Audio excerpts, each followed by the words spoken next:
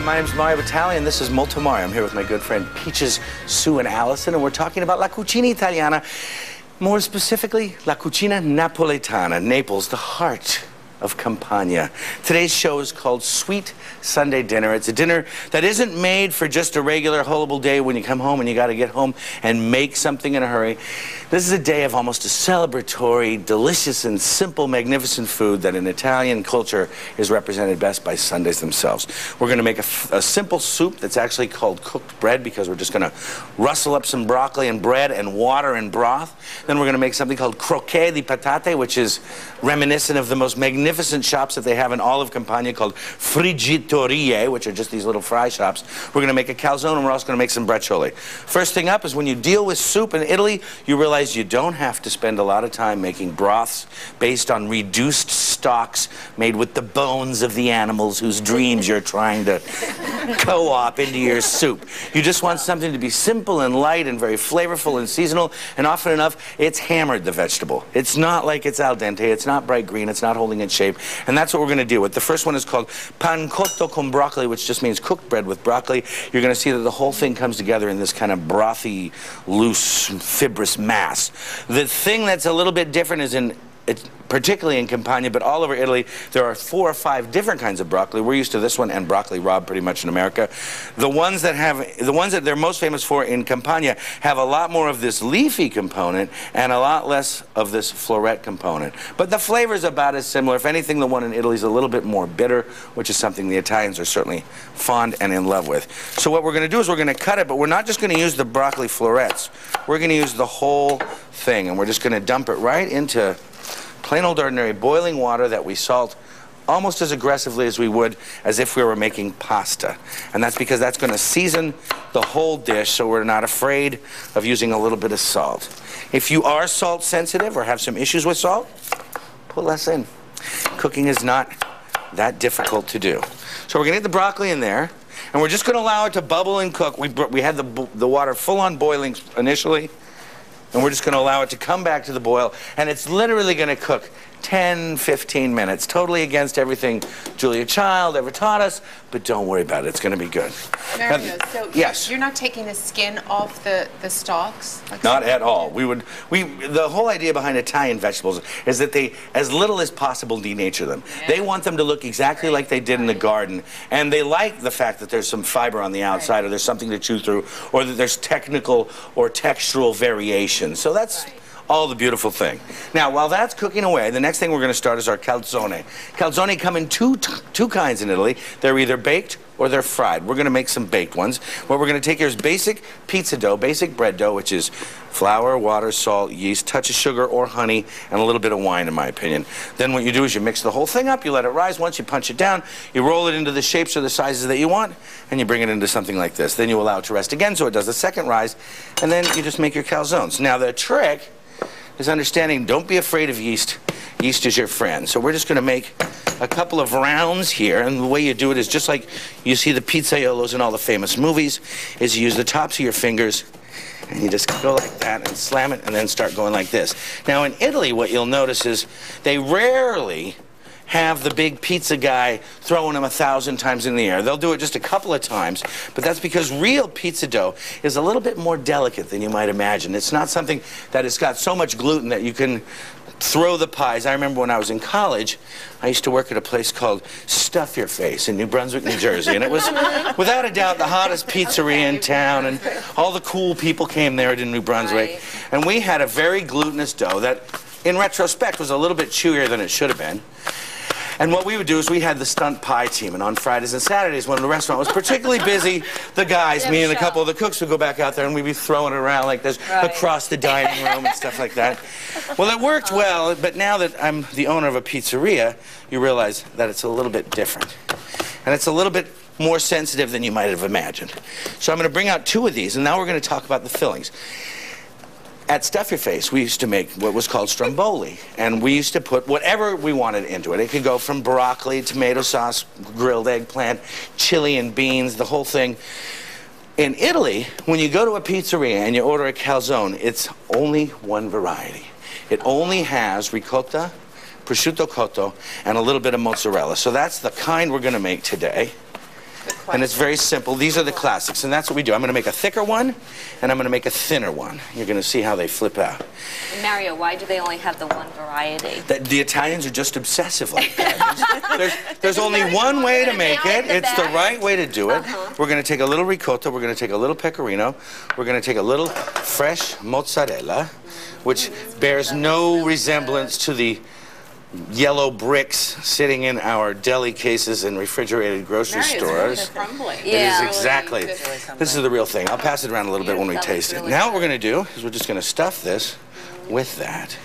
Now you're mixing that up and just kind of That's it. Just mix it up, throw it in. You could do without the egg if you were going to be an absolute purist, but this is a little bit festive because we've got the pretty girls here today. So we're going to change it a little bit. Is this the same dough that you would use for pizza too? Exactly the same dough. Oh, okay. They don't change it at all. Change anything. Now what we're going to see is when we fold these up, that they're going to puff up substantially in the oven. But all we want to do is close them up like so. Now what we want to do is just get them on a pizza peel. In the oven, I have been heating up a pizza stone, because that's truly the basic sign of success. In having a pizza stone in there, we're going to be able to develop that beautiful crisp bottom that we like, as well as the top. You notice that I put a whole mess of rock salt on there. And what that's going to do is kind of stick a little bit to the bottom of the crust and season it a little bit.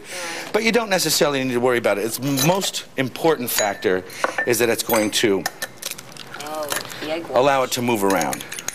So now we're going to get a little egg wash on this. We've got our oven up as high as we could possibly go. It's at 525. We're going to toss these in, and when we come back, we're going to taste them and rescue that drowning broccoli from its beautiful situation. So please, stay with us.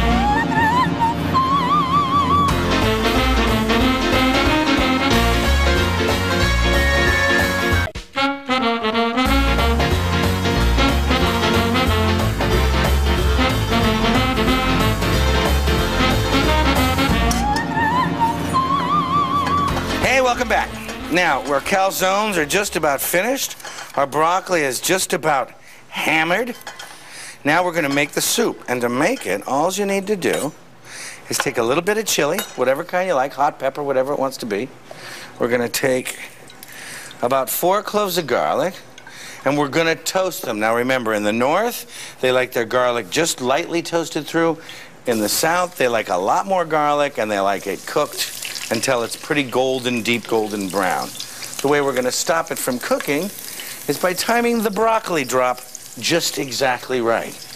Now into this soup, we're just going to use water, the cooking water from the broccoli, and bread to thicken it, as well as seasoning it just right. And you'd be surprised and amazed at how good food tastes when you just season it right and you haven't used any broth or anything crazy, anything silly, anything absurd. So we've got that in there. We're going to see. How much broth are you going to put in? You'll see, you'll see. Certainly just enough to cover that broccoli and to moisten all of this bread I just cut up. This is generally day-old bread. You wouldn't buy fresh bread to make your soup. The ability of the Italians to make sure that they always use everything in a completely Spartan way is one of the amazing things about the culture, and also one of the reasons why the food tastes so genuine and honest when you're there, because they didn't take 45 steps to make the broth, to make the soup. It was something that's made on a daily basis, more by grandmas than by technicians trained in a college who wear big hats and chop with aggressive structure. Mario, do certain breads work better than others in this? The best bread would be the one that was left over from the day before. The Campagna, the bread of the Campagna, has a relatively rustic, full grain, not full grain, full miga. The crumb is very, very dense, and the crust is very crunchy and hard. And since they don't put any preservatives in it, it gets, it gets old in one day. It's not soft in day 2. So that's it. But the most important thing would be more that you have the bread left over from the day before. You wouldn't go out and buy a loaf of bread to make this. So there. Now it's just going to start bubbling and bubbling. We're going to clear some area for our calzones. And, oh yeah. Mario, those look so good. These look really good, huh? And they puffed up just right. You got your pizza peel. And now we taste. And it's going to be hot, so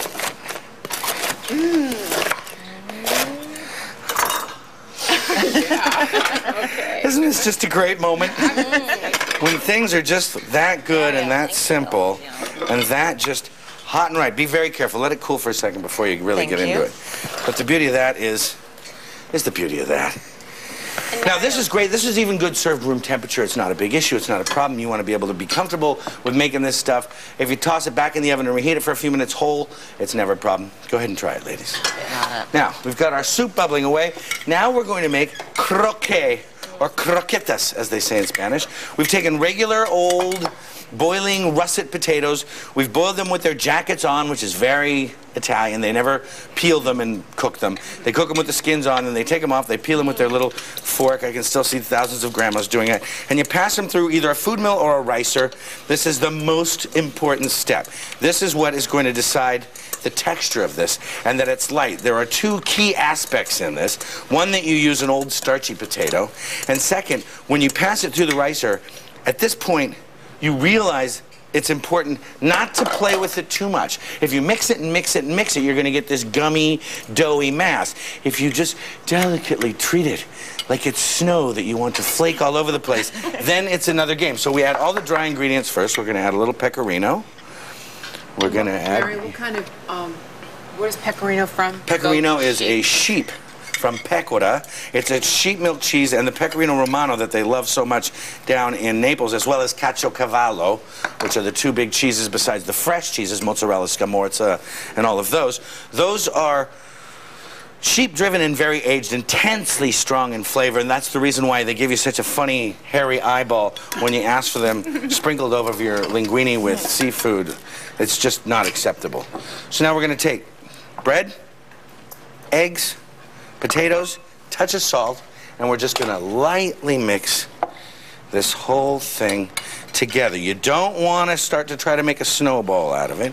You want to just bring it together so that when the egg comes in contact with it, what it will do is just loosely bind that. We're going to take one beaten egg white to kind of give it a little fluffy souffle-like action, although if you speak French on this set, you will be banned. And then we're going to season it with just a little bit more salt, a touch of parsley, and we're going to start to fry them. Now, in Italy, we fry in extra virgin olive oil. So I have extra virgin olive oil. People complain that they think the smoking point is too low or this or that. But when you've had the carciofi alla Judea, like they make them in Rome, there is nothing like it. It is remarkable and perfect. So we're just going to form them into little balls like that in our hand. We're going to drop them into oil that's about 375. When we come back, we'll take these little puppies out and we'll reminisce about the friggitorie of Campania. Stay with us. Delicious? Very good. Love to hear that.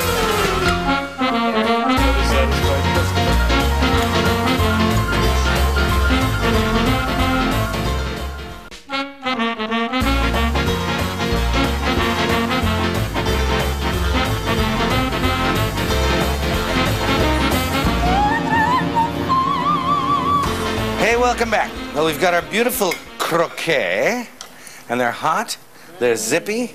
We're going to dust them with a little bit more pecorino, a touch of parsley. Be very careful that one of the sides of this plate is hot. And go ahead and take one. Mary, you're not going to tell us which side. Oh, thank you. I'm not, so just grab one and be safe. The next thing we have is our soup, because it's buffet time here.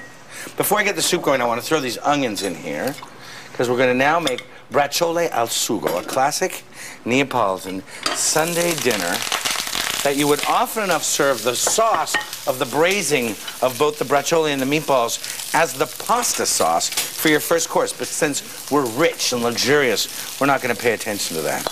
Now, to serve the soup, how is that? It's really good. Was it good? Is it too hot to eat? Mario, that smells great. That is your soup. Now, to finish the soup, you would serve it, of course, in Naples with a little bowl of the spicy peperoncino on the side. So I'll do the same. But right now I'm going to drizzle it with just a little bit of extra virgin olive oil, dust it with a little bit of cheese, and just taste that soup, because it is truly water, broccoli, bread, and a little bit of this cheese. And if you want something a little spicy, here's a little peperoncino to put on the top. Now I've got my onions going in the back here. This is going to serve to further make more delicious our little ragu of braciole. And now what I'm going to do is I'm going to make a filling for the inside of these braciole. Now, I've already made some meatballs. These are your standard Neapolitan meatballs, about 40% bread. Because what we realized in this country is we started to try to make our meatballs out of all meat because we're rich and we don't need to stretch it out anymore. Well, what happened is they got tough and chewy. And that's because we forgot the most important tenet of this beautiful food is that in addition to showing off our wealth, we want it to be delicious, tender, and soft. And without the right amount of bread in there, it became just this firm little dried out ball. No bueno. So now this is the filling that's going on. Yes? How is that, Sue? Mario, it's great. It's definitely not my mom's broccoli. No, it's not Mom's Mushy. hammered to all heck broccoli Exactly. from 1973 TV dinners. Right. Now I'm going to take veal, but you could just as easily take pork. You could just as easily take chicken breasts, or even better, chicken legs that have had the bone removed from them to make these little braciole. And we're going to put a little garlic and a Mary, little you have parsley. the parsley is much rougher cut than I think usually. Yes, it is. And that is because I love the texture of it once it's inside and braised in this dish. As I was saying earlier, there's a huge difference between lazy and rustic. And you have to make that understanding that to not chop this might be perceived as lazy, but once you eat these, when they're braised all the way through, you'll see it's almost like having a little chewy salad inside, which is something I really like. Now, we're going to roll them up. I'm sorry, I rolled it without talking about what I was doing. But what we're going to do is we're going to take a toothpick. You take these little guys. We season them on the inside, very important. I sprinkled a little pecorino, the parsley, the garlic, a little bit of hot chilies. And I'm going to roll this up. And I'm just going to attach it with a toothpick. Mary, why do the Italians love to roll things? It's almost exclusively Southern Italians that love to roll things. It's because all those grandma hands need something to do.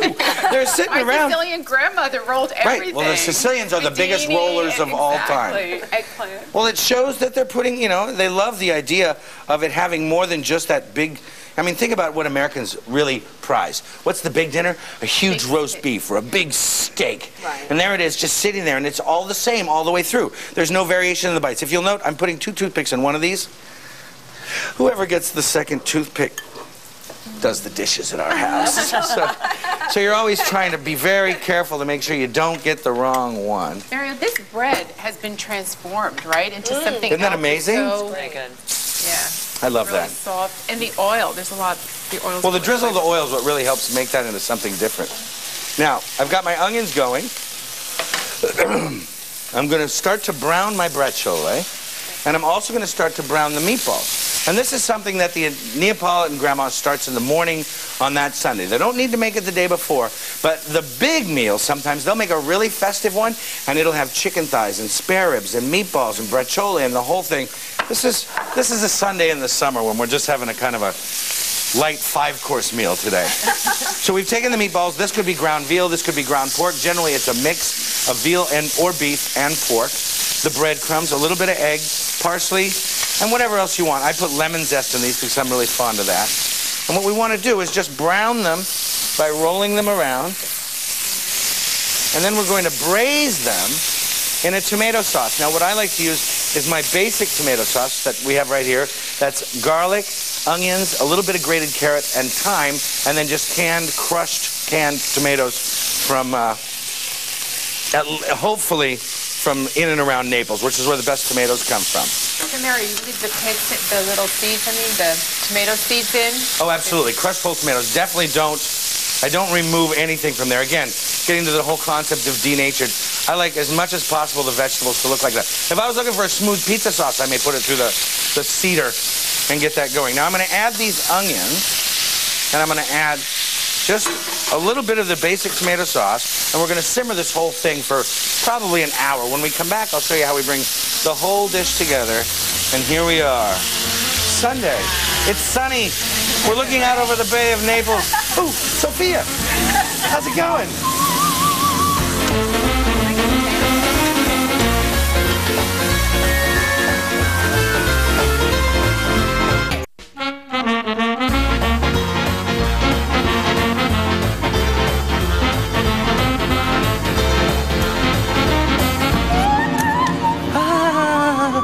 Oh, that's looking good. Now, Traditionally, if we hadn't had as much as we'd eaten already today, what we would do is take all of this meat out of here like so, arrange it on a platter, and then set it aside on top of the stove because we would have either rigatoni or penne to toss in this braising sauce to serve as the pasta course to our big meal. So, but we're not going to do that today because we think we've had enough with the croquet and the soup and the calzone. And although it's still Sunday, we're expecting Sophia on the way over any minute now. So we'll see what happens. But here it is, the beautiful bracciole and polpette al sugo. I want to thank you guys for being here. You've made it a lot of fun. I'd like you guys for being here, and I look forward to seeing you on the next Molto.